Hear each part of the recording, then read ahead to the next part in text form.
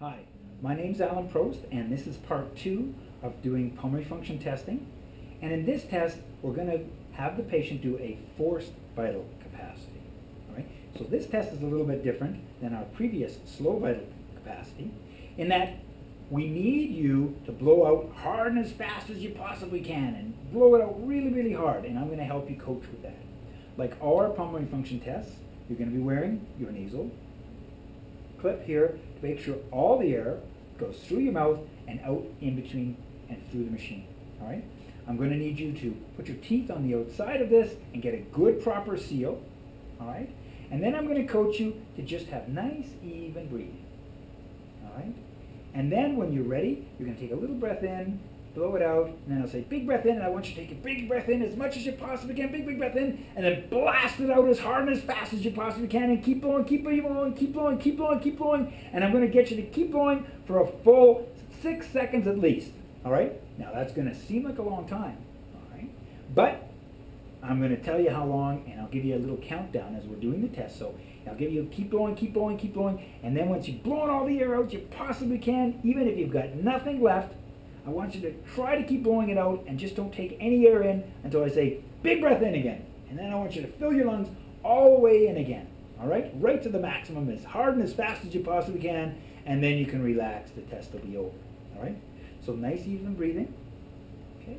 Big breath in as much as you possibly can, and then blast it out hard and fast, hard and fast. Keep blowing for a full 6 seconds. Keep blowing, keep blowing, keep blowing. It's going to seem like a really long time. And then big breath in as much as you can again, and then relaxed breathing. All right? So we're going to do strong, vigorous coaching with you to help you get as good results as possible from this test. All right? So I'll show you what that looks like on the computer. That's a forced vital capacity. Now let's coach this on a real patient. So nice, easy breathing for the first few breaths here, just to get them used to it. So a nice gentle inspiration, exhalation. Now big breath in, big as we can, big, hold it and blast it out, blast it out, blast it out. Keep blasting, keep blasting, keep blowing, keep blowing, keep blowing. Don't stop now, don't stop now, and don't stop now, and big breath in. And we're all done. Now that we're finished the test, let's look at it on the computer. Just so we can get orientated to the forced vital capacity loop, here's the inspiratory section of the loop. We'll take that big breath in. And here's the expiratory part. Here you can see it in the being outlined right there.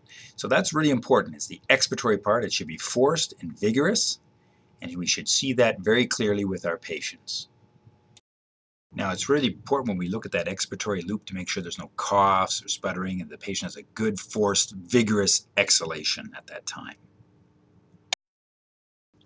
Another detail we should be looking for is highlighted here with that red arrow, where we should be looking at that start of test. This is the extrapolated volume, and make sure that the patient has a good, vigorous starting of the test and that they haven't leaked out a little bit of volume before they started blasting the air out. That's important for our FEV1 and other calculations on the pulmonary function test.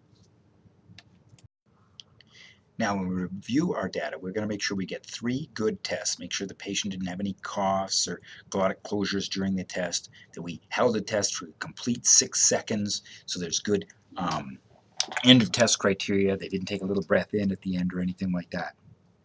Then we look at the FVC and the FEV1 to make sure that those are fairly consistent. And to do this, we need to look at the highest one. That's the one we're going to be reporting, the largest FVC and the largest FEV1. And we're going to make sure that 2 of these good tests are within 150 mils of each other, or 5% of the forced vital capacity. So that meets our ATS criteria, and we'll be reporting the largest FVC and FEV1 test. Thank you very much. That's reviewing the forced vital capacity.